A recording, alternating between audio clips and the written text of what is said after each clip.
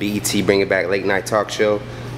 I'm gonna mix it up. Would Rodney Perry see himself back on late night? And your reaction to seeing them, looks like they're trying to break a female lead. Right. We've seen that with Monique's show. We've seen that again with Robin Thede. Is that the right Thede? I'm sorry, Thede. Robin Thede. Yeah. Is that a good direction? You know, with women, and how was it with Monique? You know, BET late night talk.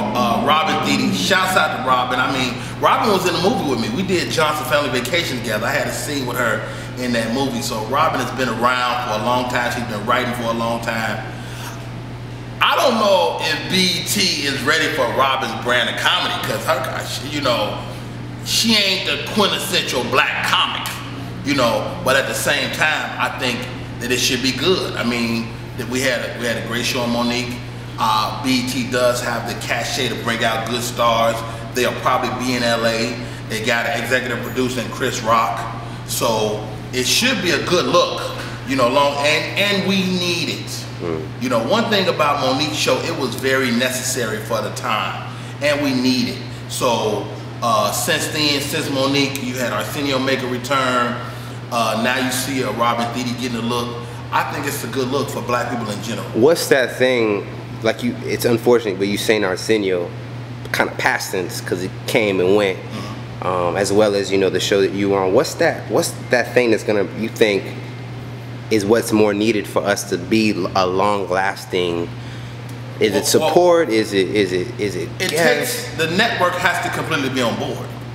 You know, I mean, the network, I mean, it's on BET. There's a new culture over there. There's new people at the top. So hopefully we'll see some longevity. But, you know, I mean, this is the thing. It's like everything else. You can't be cheap. BET, y'all can't be cheap. Y'all gotta motherfucker spend some money and do a show. It's got to be daily. It has to be timely. You know, we had constraints. We were doing a daily show, but it wasn't daily. You know, so it costs money to be daily. You know, when you see somebody doing topical stuff, or we talk about what Trump do something today, and we talk about it today, we never did that. You know, Arsenio kinda was daily, you know, but he was syndicated as well. So who knows? Who knows if that's gonna be what happens? So I hope that happens. But as artists, we don't have no place to go on television right now. There is no space for you when you got a movie to go sit down on the couch and talk about it. There is not. So Monique's show was that, Arsenio was that. Now hopefully Robin will get a real look to make it work. So I mean, would Rodney Perry do late night? Absolutely. You know, I think the next era of late night is gonna be here. It's gonna be on social media somewhere, and somewhere fly, and you get artists to come in, a dope new artists, and I think that's next. So look for me doing something like that real soon.